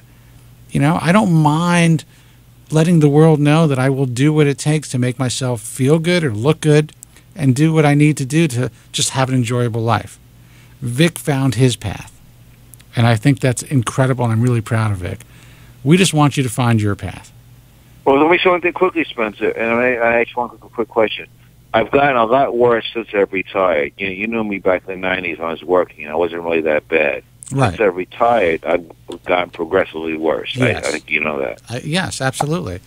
There's something to be said about an idle mind, Joe. And when I was a cop working, I wasn't as bad as I am today. And that's why, it would be great if you can figure out something to do in your life. Something that keeps you away, maybe volunteer. Help people. Well, I'm the sidekick to the bald truth. Well, besides that, but help people who are less fortunate than you, Joe. I try to do it every week. Besides the hair loss thing, why don't you just, there's kids, there's this 13-year-old kid today that developed a really huge YouTube following. She was a cancer patient. I don't know if she had lymphoma. I forgot what it was. She died today. And this is a girl that gave inspiration and hope to so many people. And she would go on YouTube and she would talk about her life and talk about her treatment and talk about girly stuff and whatever. I didn't really know much about her. I learned about her today. She died today. And this little 13-year-old kid, this cancer patient, this person who just didn't survive it, she gave so much to the world. And she didn't even have a chance to live. And she would go on camera with her little bald head and not give a shit. Not give a shit. And she gave so much to so many people. And unfortunately, she died. You're alive. You're around, dude. You have the opportunity to do so much. Say it again? Yeah, that's unfortunate. That's unfortunate, too. Because, I'm just waiting. Maybe I'll check out one night on my sleep. I don't know. That's how I feel right now. I was sorry to hear about Bobby Limmer. I had no idea. It's not Bobby Limmer. Brad Limmer, his son. Bobby Limmer is alive. Brad Limmer, let him rest in peace. He died, and I didn't want to make out of respect for the family. I didn't really know how to react. I obviously I sent them something and just did everything privately. I decided that it wasn't something to announce on a message forum. It wasn't something to announce on anywhere publicly because I just, out of respect for the Limmers, I just didn't think it was my place. But it's been a few weeks, and I thought I would talk about that because this is a guy that, he was a wonderful guy. He really was. There's not a lot of guys in this industry that I can say that I really think are wonderful people and have a lot of respect for. He was one of them. One of the few. Well, he just recently died? He died about a month ago, I think, a month and a half ago. Oh, I didn't know that. And he just went to sleep, did not wake up. I don't know what the reality of the situation, from what I understand, it's just, natural causes. Boom. He's out. Lights out. Cardiac arrest, probably. Whatever. But this is a guy, young guy, 47 years old, same age, in great shape. I mean, this guy took great care of his body. You never, yeah, but you never know, dude. You never know. I'm just, But Spencer, I have no fear of dying, none at all. You know the lifestyle I live. I lead drugs, booze, meat every day. I have no fear of dying, none at all. Well, but you seem to have a fear of living. That you're a brilliant man, Spencer. You've hit the nail right on the head. Yes, I know you have to go now. I do have to go. One quick thing. Yeah, go ahead, Joe. Are you still? I'm a little confused about one thing. Are you still doing a UK show? I don't understand that. Yeah, all the UK shows are being recorded now because I can't. I can't commit to being here on a Sunday, so. We're recording full broadcasts and also segments, and I put up a couple of segments the other day. We have a full broadcast I'll be putting up shortly. So to answer your question, yes, we are doing a show that's catered to the UK, but we haven't been live in a couple of weeks. All right, I don't have to go. I just hope your father's doing better. And please give my regards to your wife, Blank. And I just hope your father's doing better. I know it's tough on you right now, man. Well, you're a good son, Spencer. I appreciate it, Joe. Guys, thank you, Joe. Let me say goodnight to you. Thanks a lot for hanging out. Thank you, man. God bless you, Spencer. All right, feel better, dude. Even though I don't believe in him, but it's an expression. I know. All right, guys, let me close up shop. TheBaldTruth.com, obviously, for archives of the Bald Truth radio show and obviously internet broadcast. You can check out archive broadcasts of this very program and the UK show. I want to thank all of you guys for making us one of the most watched and listened to internet broadcasts in the world, it's amazing to me that this little bald show has come so far over the years. But I want to thank all of my listeners, my fans, and my detractors who listen to the show for making it what it is today. Also, check out Bald Truth Talk message forums. If you want to interact with each other, vent, learn about what's happening in the world of hair loss, check out baldtruthtalk.com. Also, it's important that I let everyone know, just be careful. Take everything that you read on message forums with a grain of salt. Really do your research before you make any decision to have surgery or to buy any product or service. If you want basic information, you want to learn more about hair loss, you have someone who is dealing with hair loss in your family, check out the American Hair Loss Association at AmericanHairLoss.org. Until next time, I want all of you to be strong. God bless. And honestly, thank you so much for listening. Thank you very much. I'm sorry for any inconvenience you may have been put to prior to the program, and I'm glad you enjoyed it. And if you could now leave by the exits at the rear, that'd be splendid. Thank you. Good night.